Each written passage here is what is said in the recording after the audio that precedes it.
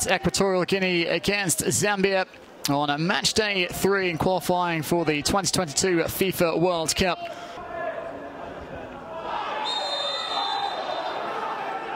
Rather robust foul, and Mumba has been shown the straight red cards for that tackle on Basilio and Dong. Plenty of red shirts to try and pick out. It's not a bad ball either, and they have the open up.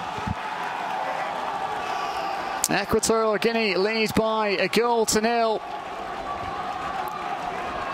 A wonderful free kick whipped in by Jose Machin. Will be a big Coro just over the top. Ball shaves the roof of the net on its way over. Closed down quickly by Coco. Spins away from him. There's a nice ball through as well. Stuck in between his feet.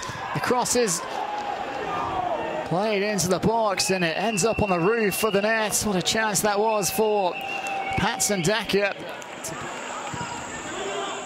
Chance might still present itself though. And it's Gane. Fires it towards goal. It's turned behind by Chibwe.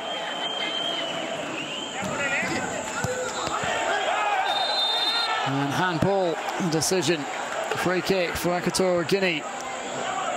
The referee, play continues, was getting the yellow card out to try and Equatorial Guinea have their second. Well, the referee had the yellow cards just in his hands. The free kick was taken quickly, and the home side have made it 2-0.